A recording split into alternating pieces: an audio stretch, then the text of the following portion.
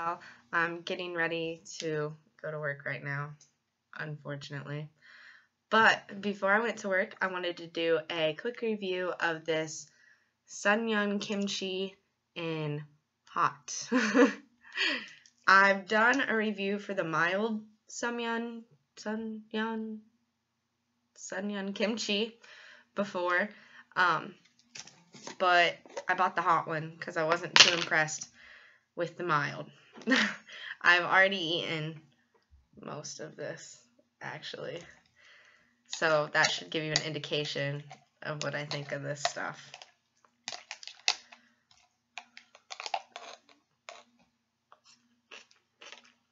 And it's so good.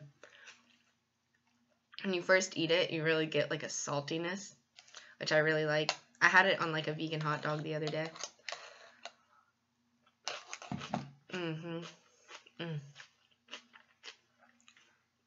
That saltiness is so good.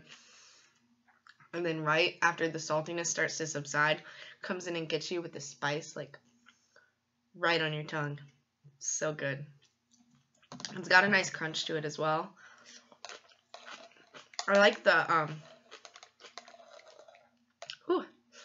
I like the size of the actual kimchi, because I bought another brand of kimchi in between the mild one and this one, and the chunks were just like really big, like the chunks of cabbage. This one is more like little half-inch, not even half-inch, like bite-sized pieces. The other one was like big. And this one's really good. You don't get that like chemically aftertaste that I got in the Yun mild one. This one isn't so spicy that your mouth is like, but it's definitely got a noticeable spice to it, which is what I like. I could really just eat this stuff out of the jar all day.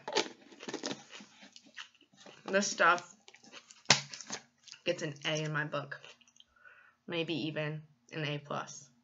It is really good. I highly recommend you pick this up. Thanks for watching, and I hope you guys enjoyed my review.